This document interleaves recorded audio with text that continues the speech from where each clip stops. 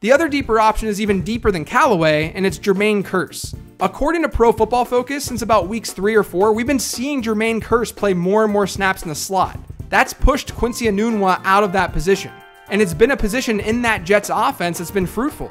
It's why Enunwa was so useful in fantasy football over the first couple of weeks. Now Enunwa is sidelined with a high ankle sprain, which will allow Jermaine Kearse to play in the slot and play a lot in the slot.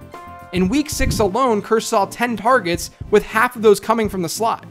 Kearse played 71% of his snaps from that area of the field. Against Minnesota, that's a matchup to exploit.